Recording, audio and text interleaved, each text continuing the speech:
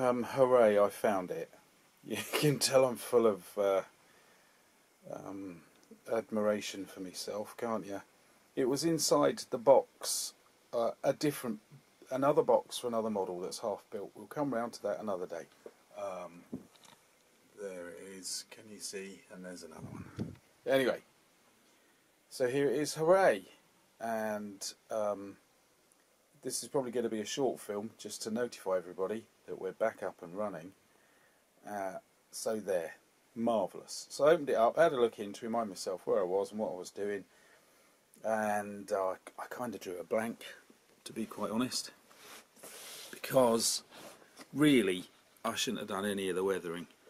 There's far too much to be done, including markings, of course, which is just, you know, so it's all gone a bit all over the place.